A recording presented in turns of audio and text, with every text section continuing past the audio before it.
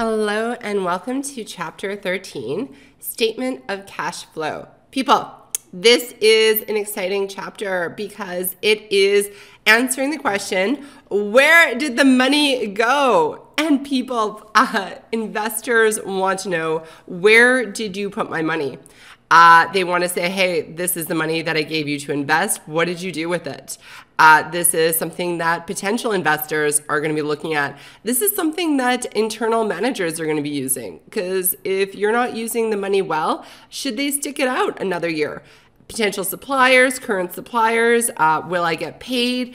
And even customers. If, for example, they're choosing between your company and another company, they might say, hey, who's in the better financial health to stick around so that this is who I want to work with and build a longer term relationship with. Because if you are a customer and you develop these relationships, you integrate your business processes with the company, and then they go under, that is, they go out of business, that is a pain in the butt, to say the least, and likely has some financial repercussions as well as some operational issues for you as a customer. So this chapter answers, where did the money go? We have four learning objectives, but this is going to be done a little bit differently. In the past, we have done one video for each learning objective. However, you will see that we will do one video, this one, on describing the content and format of the statement of cash flow, essentially answering what is the statement, how do we use it, what do we expect? And then because there are so many similarities between the next three, and just the way that it's organized, you will see we were going to talk about each of the three sections that we will do a brief overview in Learning Objective 1, and effectively Learning Objective 2, 3, and 4 we will cover in the next video.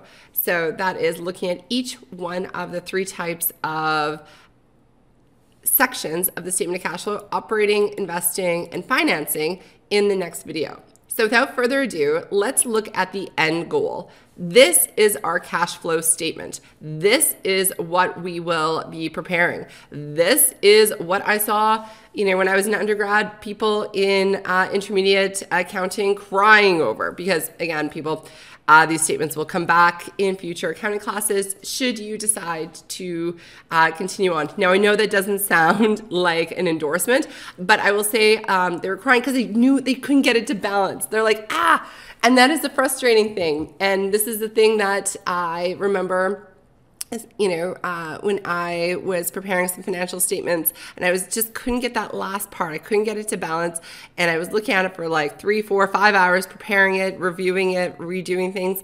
And then I went and I got a coffee, and I remember standing in line being like, oh, there's that non-cash add-in.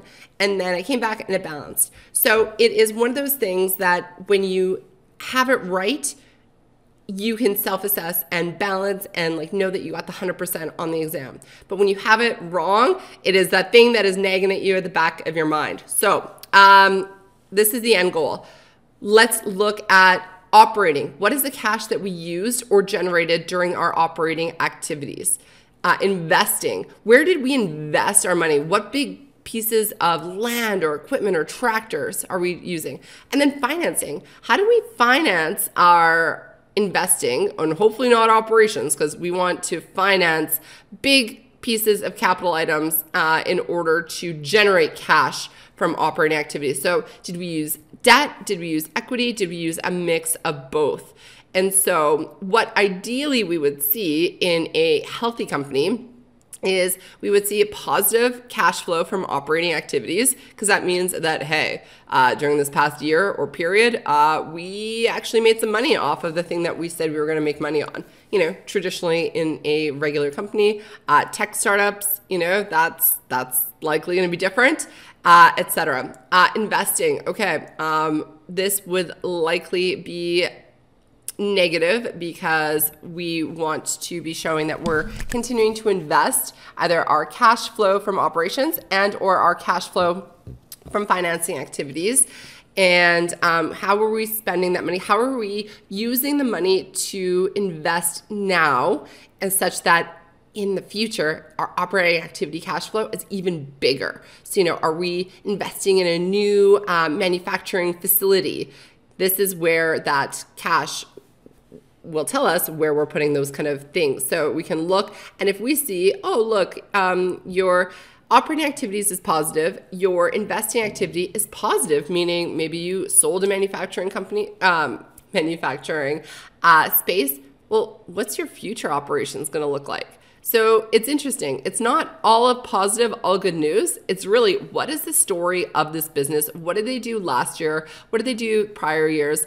And putting the story together so that you can say, do I still want to be with this company? Do I still want to work for this company? Do I still want to invest in this company? And where is this company likely to go in the future? Financing, debt, equity, mix of both. One is not better than the other. As we discussed in previous chapters, debt is tax deductible. Debt doesn't call you any. Debt just cares that, are you paying it back, its interest rate, and are you eventually going to pay them back? Whereas equity, that's your shareholders. Those are the people that are like, what are you doing with your money? They are a more costly source of financing. However, they are in it with you. So if you don't make money, they don't make money. But if you make money, they don't make money. So they can be your harshest critic, or your biggest champion. Then here we'll add up all of these: cash from operations, investing, and financing. Again, all of these can be positive or negative. And then we see, what's the net? We take our opening cash, so from the balance sheet, and then it should equal our ending cash. So that's what I mean. It's self-balancing, not self-balancing. You're going to balance it, or the accountant's going to balance it, and you know it works when it balances, when opening cash plus changes, net changes, equals ending cash for the period. All right. We also put a little note on here that talks about significant non-cash investing and financing. So for example, if you trade a table for a tractor, you'd want to talk about, hey, cool, we did this non-cash investing. Or somebody one of your investors was like, hey, listen, I want a bunch of shares, and I'm willing to give you this piece of land. You would note it here because that was a non-cash investment, and that was relatively significant, likely. All right, so let's move on and let's talk about this a little bit more in depth, knowing what our goal is. I will also say that my finance people in the audience, this is apparently what your finance gurus say is the most important statement. Recall, we have our balance sheet statement, we have our income statement, we have our equity, a statement of changes of equity statement, and our fourth statement, which is our cash flow statement. Where did the cash go? How are we generating cash? Cash is the lifeblood of the company. Without cash, you are not solvent, and you cannot go and generate revenues. So, or at least you can for a little bit, but you'll limp out, and you'll eventually die without cash. So, cash flow statement, it's important.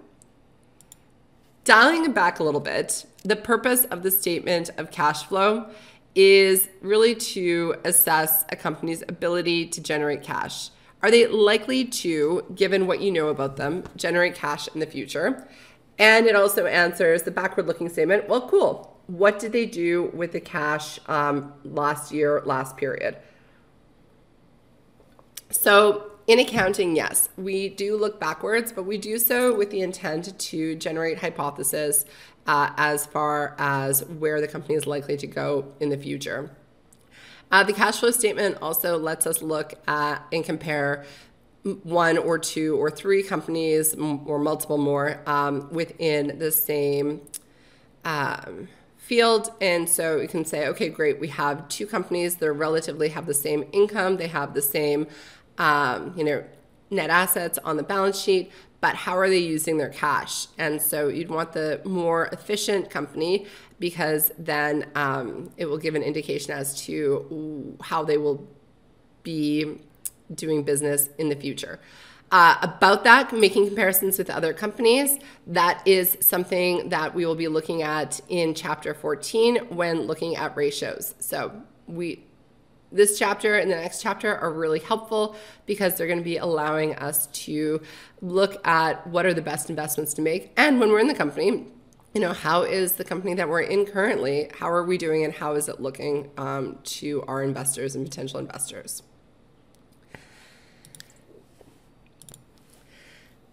I mentioned before significant non-cash activities. So if it doesn't affect cash, we do not report it in the statement of cash flow. Rather, it would be on a small note at the bottom. And there's ever-ending examples of this, but there might be a way that shares are issued to purchase assets.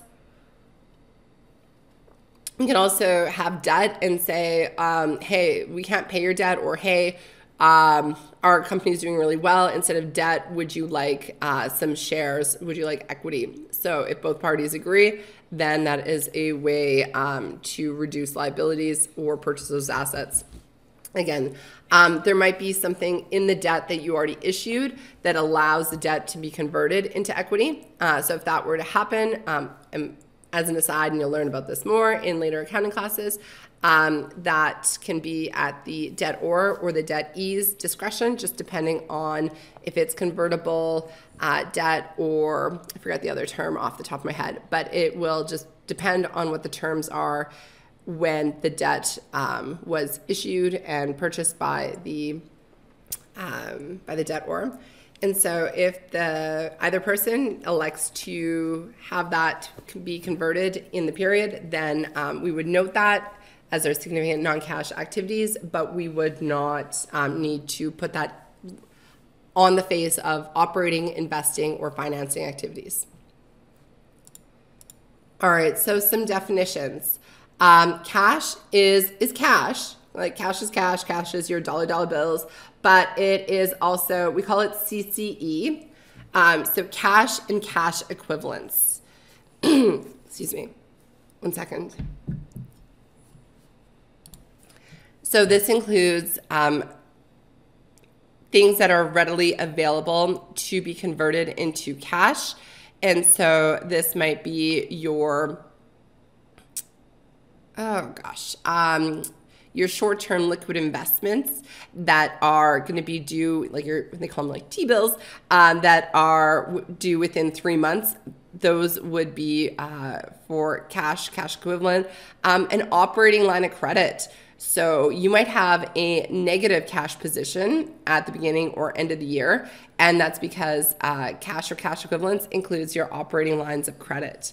So it's everything that is cash or equivalent to cash, any short-term, highly liquid items. I would include likely Bitcoin in this, unless your company had a long-term Bitcoin play or was like a Bitcoin operator. Anything that is highly liquid, it does say insignificant risk. So I guess that is just how does your business classify? So lots of gray area within this item, but it's very interesting because it is like what can be converted to cash within a very short period of time. All right, and then we're breaking down our sources of cash, sources/uses of cash. We call it source if it's positive, use if it's negative, but effectively we have operating. So what happens in our day-to-day operations? Remember, operations are items that last generally less than a year. It is the day-to-day activities of your company. It is your accounts payable, accounts receivable. It is your sales. It is your cost of goods sold. These are our operating activities. Then we have our investing activities. These are typically start with our long-term assets on our financial statements. Then we have financing activities. These are typically our long-term liabilities, as well as our equity items on our balance sheet. And don't worry, we'll be going over this in more detail very shortly. All right. So, operating activities.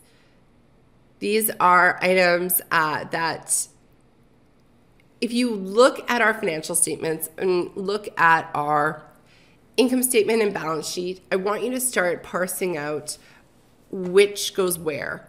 Because effectively what we're doing is taking our balance sheet and our income statement and we're putting sections to either operating, financing, or investing activities.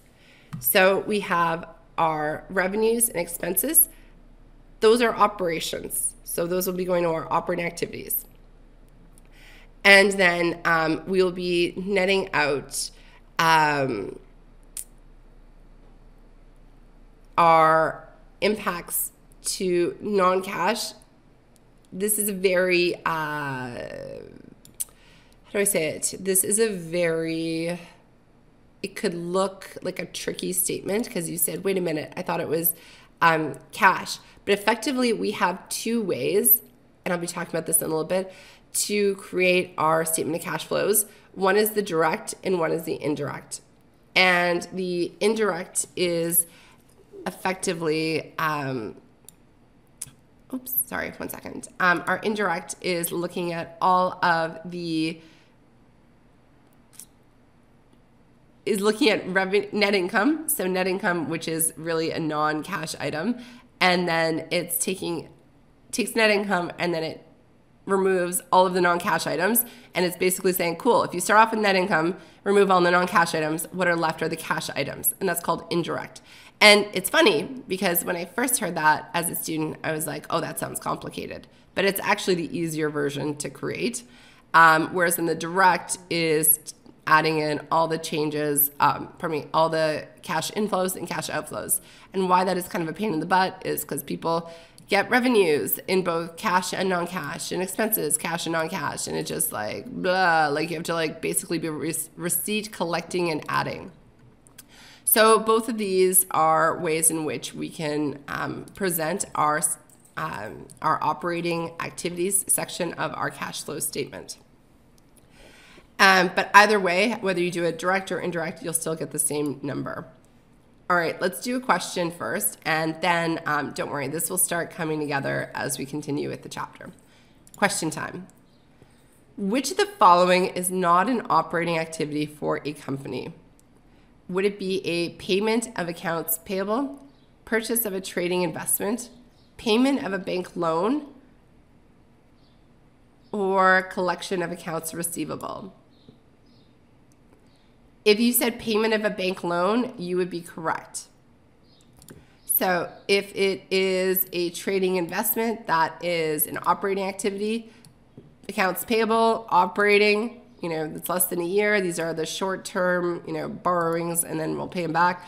And then collection of accounts receivable, again, operating activities. So payment of a bank loan is not an operating activity. All right, let's talk about investing activities. Investing activities include the purchase and disposal of long-term investments and long-lived assets. So this is your section of the balance sheet that is really long-term assets. This includes lending money and collecting loans, sure. So if you have a long-term note payable, this would be in there as well. So these are those long-term investments, property, plant, equipment, really just that section of your assets that is long-term in nature. All right, so we have land that is purchased through the issuance of common shares, and it should be disclosed on the statement of cash flows as a or an. So land purchased to the issuance of common shares. Is it going to be an operating activity, a financing activity, an investing activity, or non-cash investing and financing activity? So if you think about this in terms of debits and credits, this is a debit to land, a credit to common shares, no cash in that journal entry. Therefore, this would be a non-cash investing and financing activity, and we should note it on a note because it's likely significant on our statement of cash flows.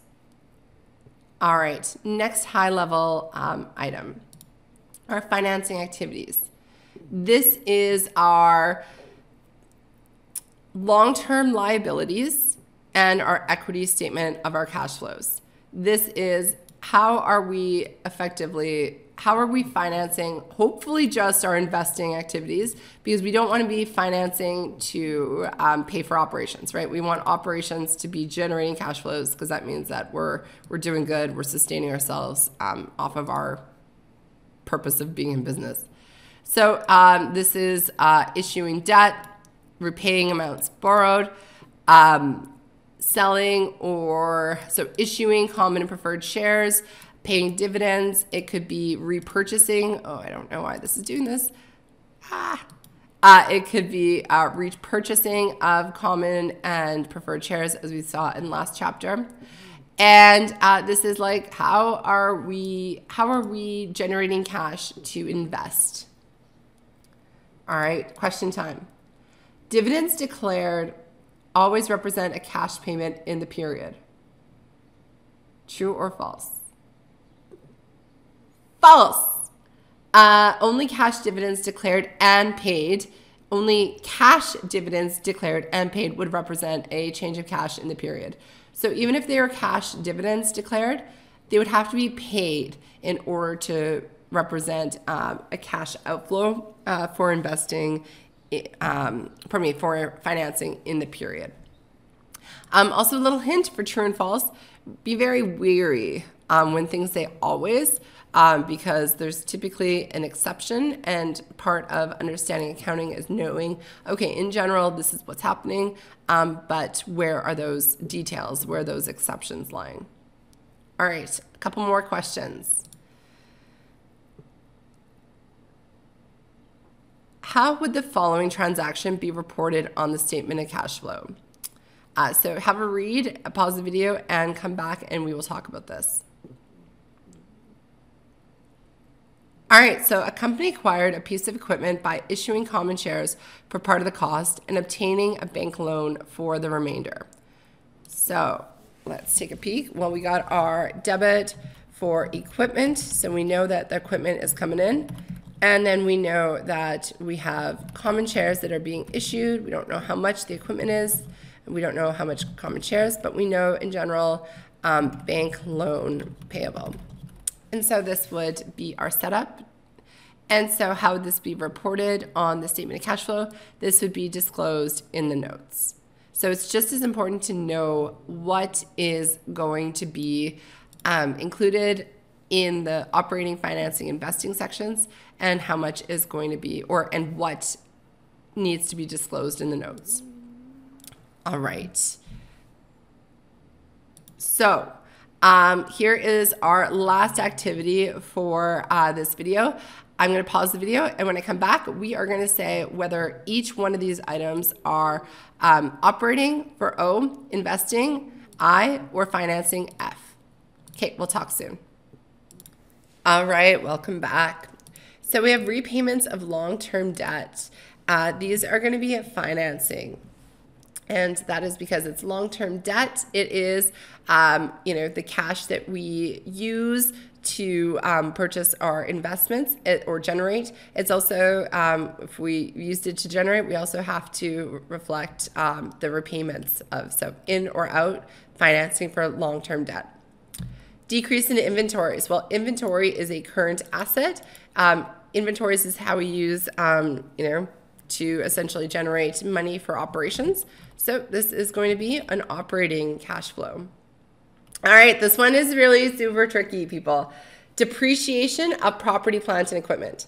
So while property, plant, and equipment are a long-term asset, so non-current asset, the depreciation is an expense, and our expense goes to the income statement, and it represents, how much of this PP&E did we use this year to generate cash flows. And for that reason, depreciation of property, plant, and equipment is in fact an operating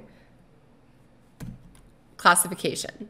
So if you said operating, you are smarter than first year Samantha. because I would have been like, no, all about here. And if you said PP&E, you are in good company. We are both wrong. We will learn from our mistakes, and we will realize, oh, right, depreciation, that's an expense.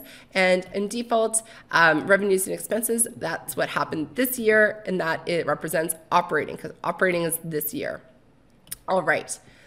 Payments for purchase of property, plant, and equipment. This is going to be classic investing. So we are investing in our future because we want to invest in PP&E such that we generate cash flows for operations in the future. All right, dividends paid to shareholders. This is going to be financing. Thank you, shareholders, for investing in us. And here is a portion of how awesome our company is growing, and we would like to reflect it with a thank you in the form of dividends financing. Decrease in provisions, that's a current liability, and that, because it is a current liability, is going to be an operating item. Proceeds from long-term debt, all right, so we issued some debt, that is going to be financing. Amortization of intangible assets. Well, this is very similar to depreciation of property, plant, and equipment. Amortization of intangible assets. Remember, intangible assets are the things that we can't knock, quote, quote. They're things like if we were to purchase a customer list from a dentist. So if it had a useful life, we amortize it over its useful life. And so that would represent 1 year's worth of amortization on our income statement, which means it is O for operating. All right, so let's go back to our slides for one last slide. So we end where we began, and the purpose of this chapter was to do a high-level overview of what types of things are going to go into our statement of cash flow. We get to look at our operating activities using either the direct or the indirect method. Indirect starts off with net income and adds and subtracts back all the non-cash items so that what you're left with is cash. And there's also the direct method, which is essentially like the investing or financing. What's the cash, what are the net cash receipts? What are the net cash outflows for every single flipping item? It's really, it's a lot. Okay. So a lot meaning the direct method. The indirect method is really, as I think you will see in the next video, going to be more preferred. The investing activities. So what is our, where are we investing? And it to be, maybe sell a tractor and get some cash proceeds back. Inflows and outflows here. Financing activities, how are we financing our investments? Is it debt? Is it equity? Have we made any payments back or issued any, declared any dividends, declared and paid any dividends for the period? Add up all those changes, hopefully positive, likely negative, hopefully probably positive. And then we have our net changes in cash flow, add it to our opening cash balance, and then we get our ending cash. And when this balances, we celebrate. Of course, we note any significant non-cash investing items because we want to be transparent to our users of the financial statements. All right, so here's the good news. What is examinable? You need to know what elements go into each category, like our little mini questions throughout this video. You also need to know how this works. In general, you need to know what it means. So if you have a negative number here, what does that mean? You need to be able to point out, sources of health or non-health for a company. You do not need to be able to prepare a cash flow statement yourself. So rather, you need to understand how it works. You need to understand, communicate, risks and benefits of this company. You do not need to be able to create the cash flow statement at this point in your accounting career. That, may come up in future courses. All right, thank you so much for your attention. I will see you in the next video.